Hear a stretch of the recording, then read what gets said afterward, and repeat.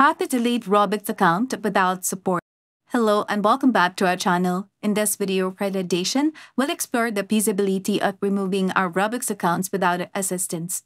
Is it achievable? Let's discuss.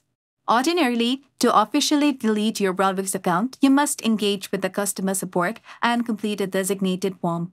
However, we can accomplish this independently by navigating through our account settings.